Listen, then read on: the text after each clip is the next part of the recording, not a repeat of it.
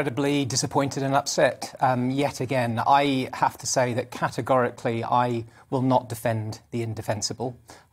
People up and down the land were quite rightly obeying the public health rules in good faith, and sometimes in personally very tragic situations where they weren't able to see people in hospital.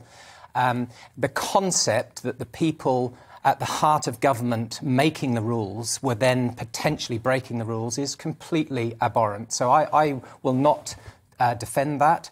What I'm really sad about is that unfortunately the democratic process, democracy, is completely paralysed at the moment because this keeps coming up. There'll be drip, more and more upsetting images like this. We need to get closure on this. We need to get all the evidence out in the open, make the judgment, make the evidence-based call, and then move on. But I'm very clear that if rules have been broken, and indeed if the law has been broken, it doesn't matter how senior you are, then there have to be serious consequences.